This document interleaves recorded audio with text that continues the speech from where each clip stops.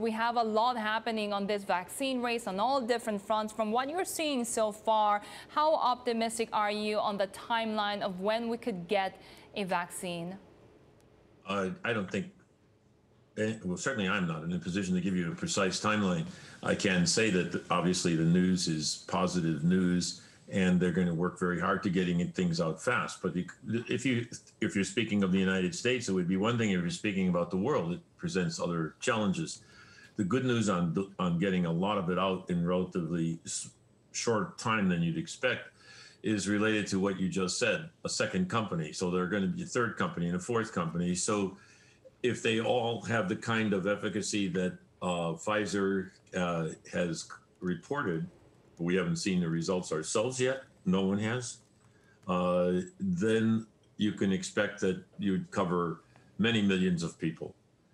When that would be global, I can't really even guesstimate, let alone estimate. That depends on a variety of things. Number one is cost. Some countries and some places may not be able to afford. That's maybe a problem. People will pitch in, and then maybe that won't be as big a problem as one could imagine. The other is the so-called cold chain, which means how well does it survive in warm weather? And the answer for any RNA vaccine is not going to be very good. So they know what they're doing. They know how to keep it intact, but getting that to all places on Earth will be problematic. It'll be a challenge. Let's put it that way.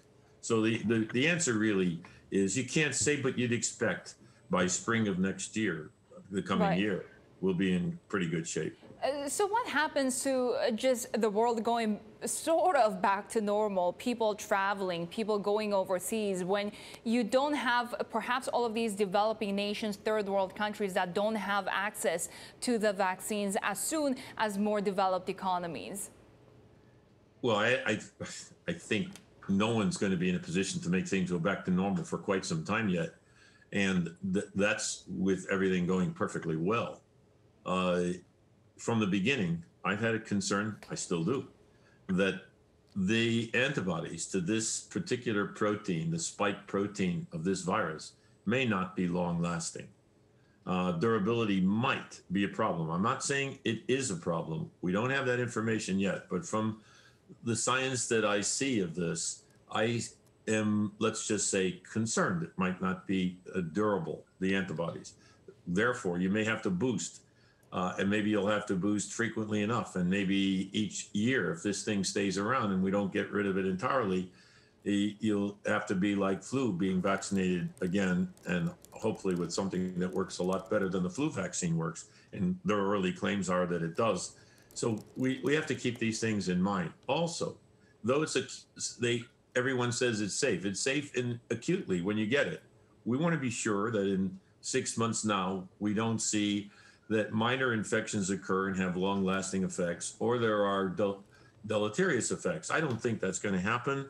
I'm more concerned about durability. So, there's other good news besides this. I can tell you that in our own institute, Professor Yang Liu, who came from China, works in America, works with us at our institute, made a spin-off company called OncoImmune. They're going to be announcing before December, a very major development in therapy. People that normally would have serious pulmonary, just lung problems and facing death. I think this drug is going to make a huge difference. So that's also positive news. So there are positive things, and no doubt the report from Pfizer is a positive thing. And there will be other things coming. There's still other problems. The 90% efficacy rate is so tantalizing, isn't it? But is there a concern that we don't have many more subsets of data from Pfizer, right? We don't know who was given these shots. Are they high risk? Do the most vulnerable also have a 90% efficacy? Is it crucial to see that data? Well, I know you're asking me because you know that you know the answer yourself. And of course, yes, you're right. I haven't seen anything. So most of us really don't know. I would hope that Pfizer, in giving such an announcement, has taken those things into consideration.